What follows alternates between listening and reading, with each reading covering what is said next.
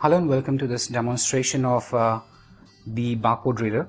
We'll be showing you how to easily add the products into the Webkul system using the barcode reader.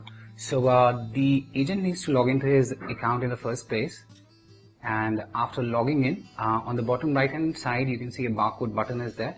You just need to hit that button so that you will be able to read the barcodes.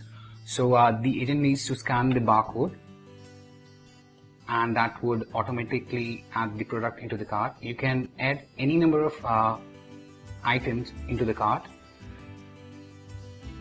and after adding the product into the cart you just need to close the barcode button there, and after that you can go ahead and you can hit the pay button to make a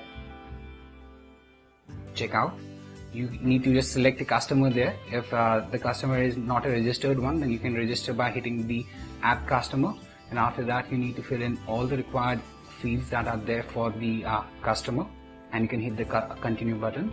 Else, if you have a registered customer, then you can directly type in the name of the customer, and you can select that customer and you can go ahead and hit the pay button to make the payment. So that was all about how to add the products into the Webkul system using the barcode scanner. Hope it helped you out, and have a great day ahead.